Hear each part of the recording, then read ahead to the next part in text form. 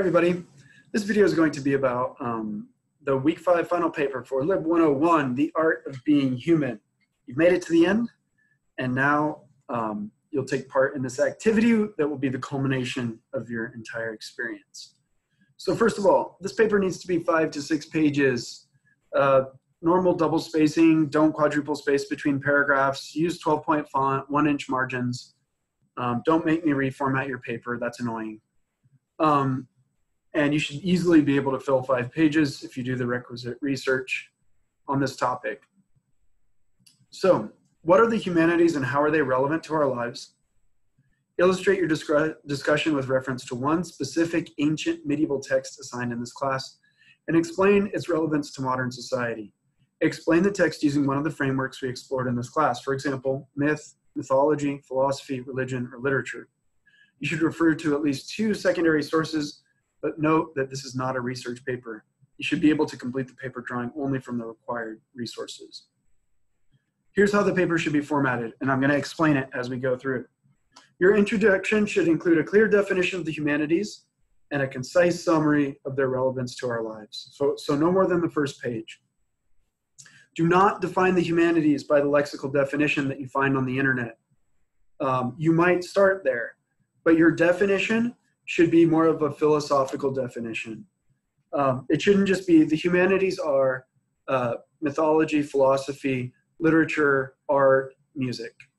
I don't care about that definition. That is a definition, that's the lexical definition, or a definition by subclass, or an enumerative definition. But what we're looking for here is, what is your definition of the humanities from a more philosophical perspective? So try to define what the essence, so we read Plato in this class, right? So another way to think of this is Socrates asking you, what are the humanities? And you might say, well, it's this, that, and whatever. And he'd say, no, but what is the essence of the humanities? What is it that links all of the humanities together? By the way, there's no right answer here. There are some definite wrong answers. But there's no one ultimate absolute right answer. So this will be a struggle, and you should struggle. And always remember that that struggling is important in order to learn. So why are the humanities? So you define the humanities in their essence, their essential nature, or attempt to, and then explain the relevance to our lives. And we've talked about this in the course, how are the humanities relevant?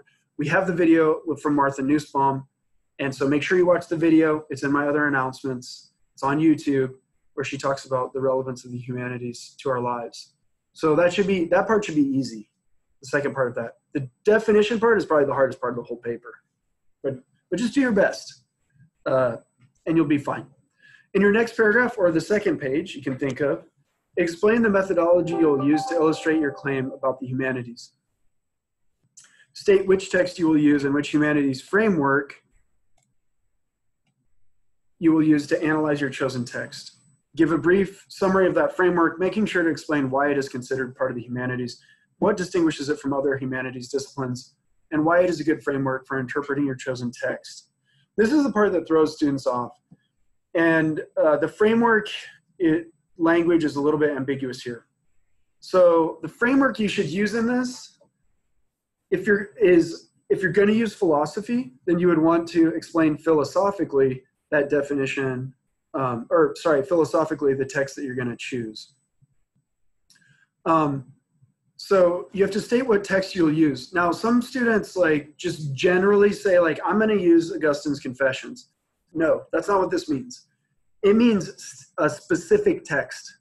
So take a specific text from one of these readings that we've had. Don't use a secondary resource. Do not use a secondary resource. I'll say it one more time. Do not use a secondary resource.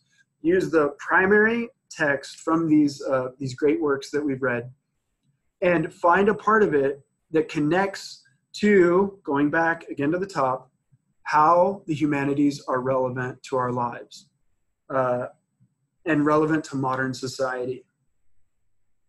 And so, in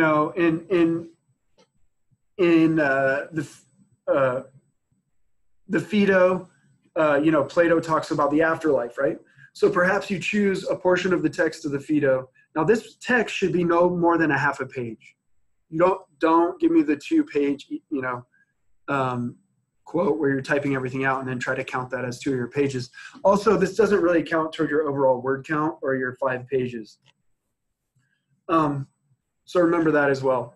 So you need to choose a text that relates to modern society. So there's plenty of people who are still religious and believe in the existence of God. Some religious people even don't believe in the existence of God, or that there's not a God concept. And so there's probably something relevant for us to learn from Augustine, right? Or from the Phaedo about the afterlife. Some of you might be more interested in justice, and you could talk about that. Or following your calling from the Apology. Or going all the way back to Homer, you could talk about what it means to be at home and find a passage, that talks about being at home or being in love or trying to get back to your loved ones or whatever it might be. So include that text and then talk about the framework you're going to use. So it's probably easiest to use a philosophical framework where you explain philosophically why the text is important and then relate it back to your definition. But you could do a literary analysis context. So it just says literature here, but what you would the methodology would be more literary analysis, where you break the text down and perhaps interpret it in a new way and then apply it back.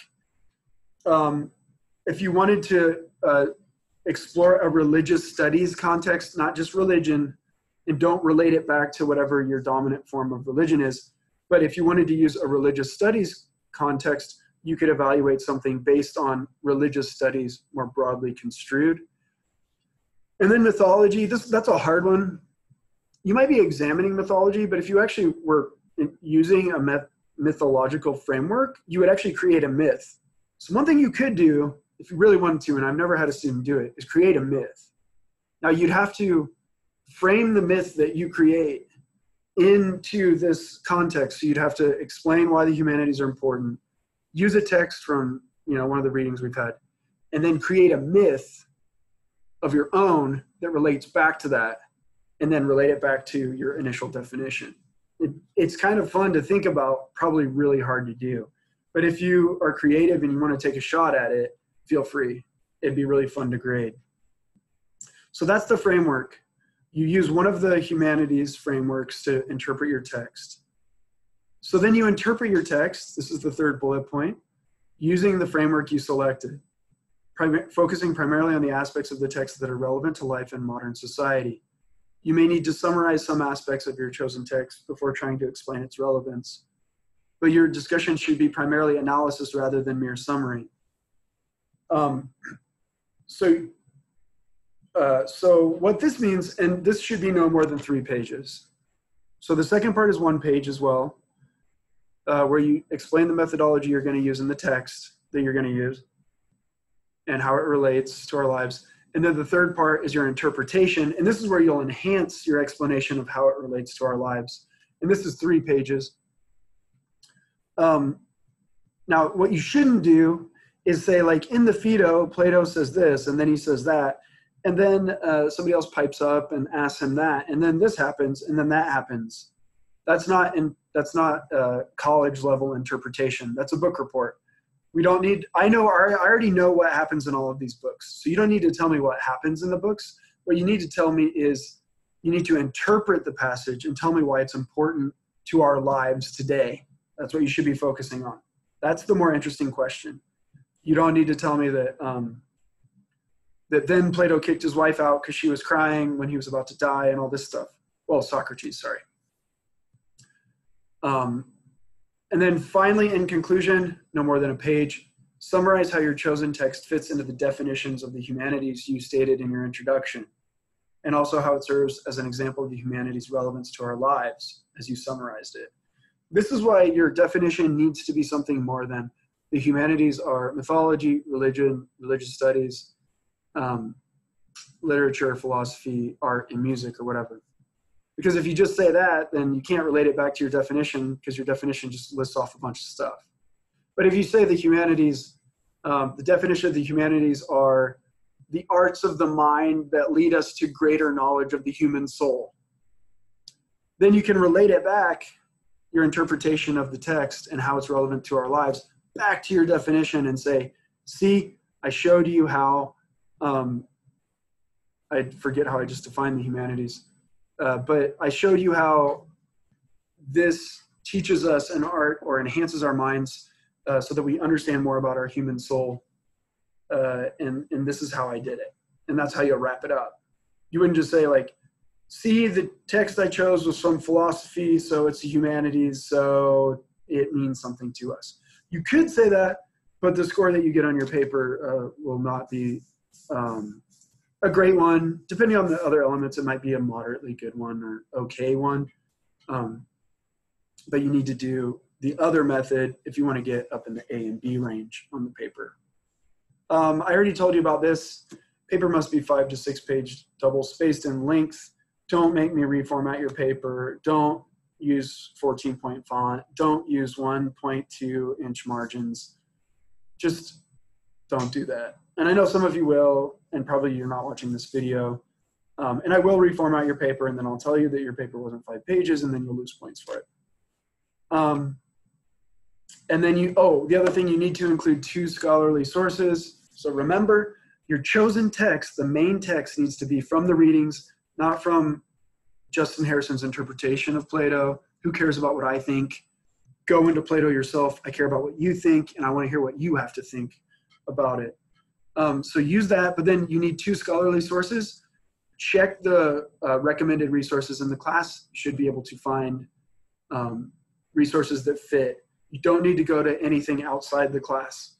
You can, but there's no need to. Read the articles in the class. They're good. They're academic articles. They're peer-reviewed, and you should always use those over things like Wikipedia and just generic .com websites. Don't use .com websites. They tend not to be academic. And of course, don't use cheating websites either. And then it needs to be an APA. So if you have any questions about APA, you can go to the APA guide that is in the Writing Center in the left-hand banner right here. And just follow the methodology there for citations for different books and articles. All right, I look forward to your papers. I hope you found this video helpful. Feel free to reach out to me with any questions you have, and good luck.